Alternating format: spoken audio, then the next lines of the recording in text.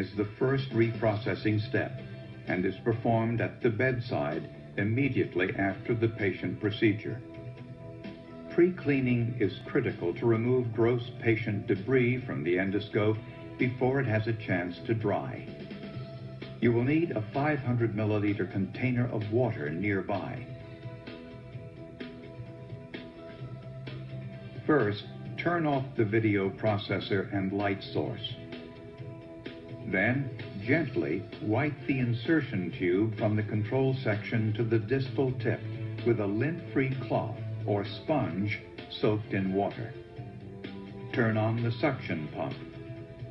Immerse the distal end of the endoscope in water and aspirate for 30 seconds. Remove the tip from the water and aspirate air for 10 seconds.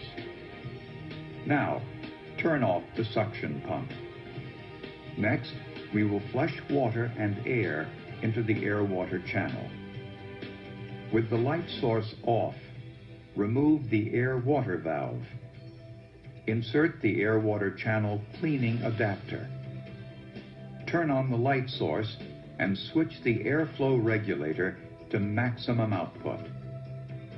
Immerse the distal tip of the endoscope in the water container. Depress the air-water channel cleaning adapter for 30 seconds. Release the valve to feed air for 10 seconds. Turn off the light source. If your endoscope has an auxiliary water channel, connect the auxiliary water tube to the inlet and flush the channel with 30 milliliters of water.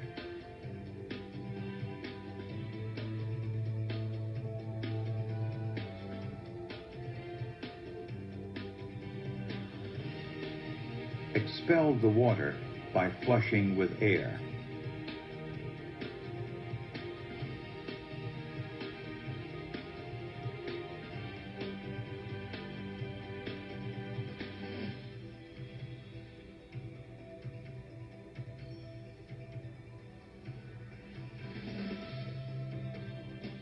Alternatively, the OFP may be used to flush water through the auxiliary water channel.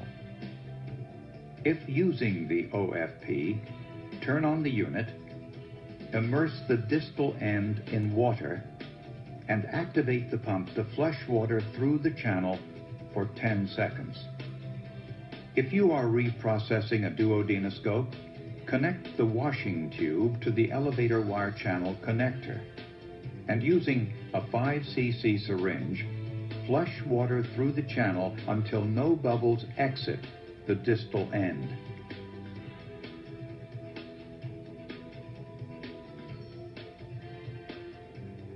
Then, flush the channel with air several times using the same syringe.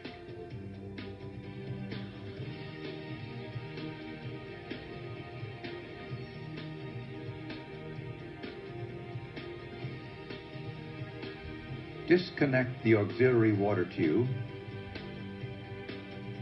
suction tube, water container, and video scope connector. Next, visually inspect a water-resistant cap for damage. If it is damaged or wet, use another cap. Attach the water-resistant cap to the endoscope. Now, we are going to move the endoscope and accessories to the reprocessing room. Disconnect the endoscope from the light source and transport the accessories and endoscope to the reprocessing room.